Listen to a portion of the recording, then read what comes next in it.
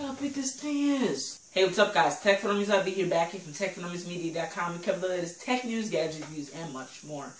And today I'm here to bring you a very, very happy video that I swear I have sacrificed for, and I swear to God that I literally have spent a lot of money on all these parts. But as you can see, I have a bunch of the PC parts here. This is not every single thing. I'm still waiting on my CPU. So anyways, let's get started unboxing all of the computer parts, or near close all of them in this video right now. Let's start.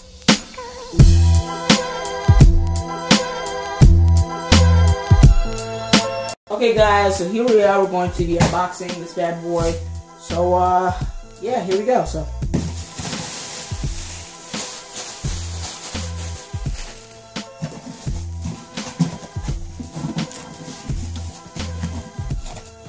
right there, documentation, and then we have the actual case itself.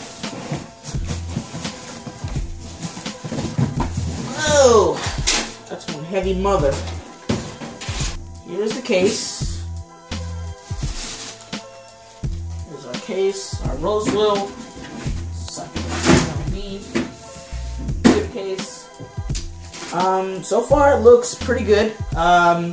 I think that so far I've liked it. I have already unboxed this, but just after not seeing it for so long, because I wanted to give you guys an unboxing video of it. Just basic stuff. Hard drive is right here, and it looks okay, I guess you could say. 250 gigabytes, not that bad. Seems okay to me. So that's basically all that came in the box, so let's move on to the next part. Next thing that we're going to be unboxing is the graphics card. Now, I picked this up from Amazon for roughly about, I think it was like 44 bucks with shipping. It was originally $40.99. They give you a $10 rebate too from ASUS, so I thought that was very good. So let's get right into it. And here is the graphics card. I got the ASUS Radeon 6450 HD style video card. Pretty good for gaming, I should say. Some of these parts also were dedicated from the Austin Evans $300 Bozon build. Mine's of course $200 cheap. This is the graphics card. Let's open it up.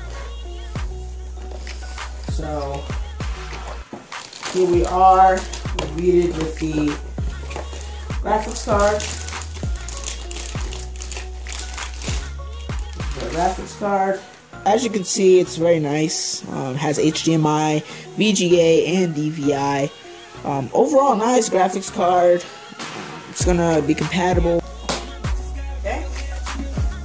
So then here's my 4 gigabyte stick of Crucial Ballistics RAM.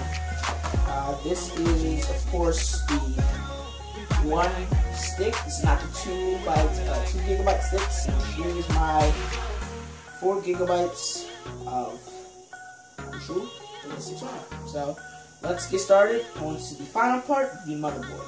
This is a used motherboard, but it is still good. It does use SATA 2. I'm not sure if that's compatible with my 250 gig hard drive.